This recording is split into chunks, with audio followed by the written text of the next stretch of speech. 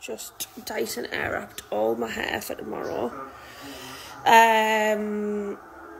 Let's take a look at, it's the end of the week. Obviously, I just shared that progress post of how everyone's doing, who is on the brand new challenge, 9-week program with Blitz and Burn.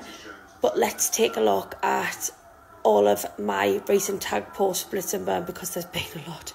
And I'm so proud of all of our members, and I like to reshare them at the end of the week. So let's take a little look at all of our strong, amazing women with so much willpower to really take a hold of their lives and make a change mentally and physically. And I am so proud of them every day, which is why I want to repost them to show them off to the world, because they are actually smashing it. So all I've got to say to that is wow. Wow, wow, wow. That's just a handful of the people on the app. Our members are being consistent. They are being accountable for days that they didn't do as well, or days that they decided to maybe skip and have their rest day then.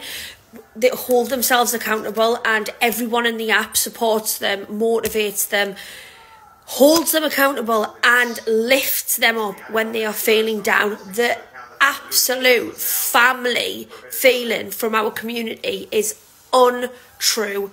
I am going live in the app tomorrow night, and I'm going to be talking about a brand new thing that we're going to start doing. I don't want to release the name or anything, but please join me tomorrow night. If you're not part of the app, sign up now, do the free 7-day trial so you can join this live and see what we're doing. Can we just take a minute to look how stunning Holly Hagan looks in the Pepper Girls Club gym sets? I cannot breathe.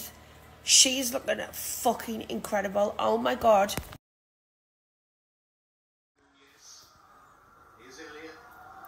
I can't eat, I can't sleep anymore,